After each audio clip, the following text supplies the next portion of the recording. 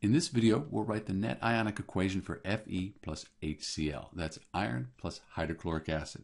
This is a single displacement reaction where the iron displaces the hydrogen.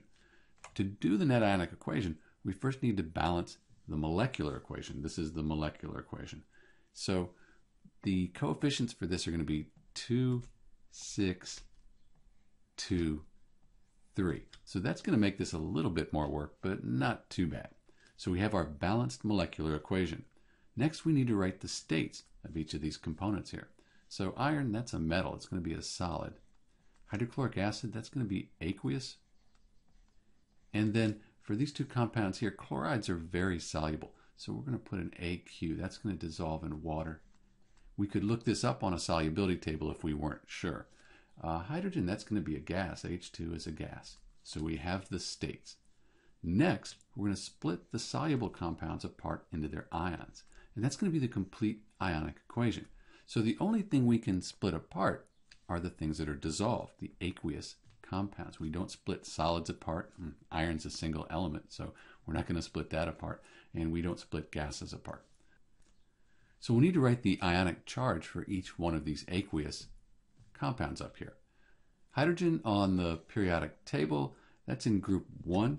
Elements in group 1, all of these are 1 plus, so we'll put a plus up here for the hydrogen. And then chlorine right here, that's in group 17, sometimes called 7A, 1 minus, put a minus here. And then for the iron here, bonded to the chlorine, iron's a transition metal. We don't know its charge, but remember the chlorine we said is minus. So 3 times the 1 minus, that's 3 minus. So this has to be 3 plus for these charges to balance out. And then hydrogen, we're just going to leave alone because it's a gas. So now we can split things up. We don't split the solid up, that Fe, and we have 2 of those. So let's put a 2 here. We have the H plus, that hydrogen ion, H plus. We have 6 of those, and I won't write aqueous till the end, plus the chloride ion, Cl minus, and this 6 applies to everything. So we have a 6 in front of there. So these are the reactants.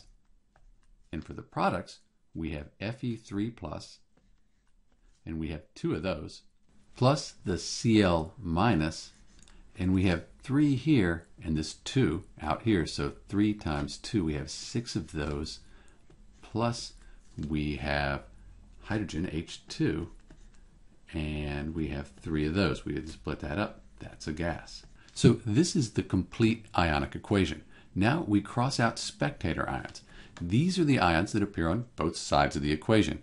In effect, they're not changing. They're the same. So if you look at the Cl minus here, we also have Cl minus, 6 of them, in the products. So we have 6 here, 6 here.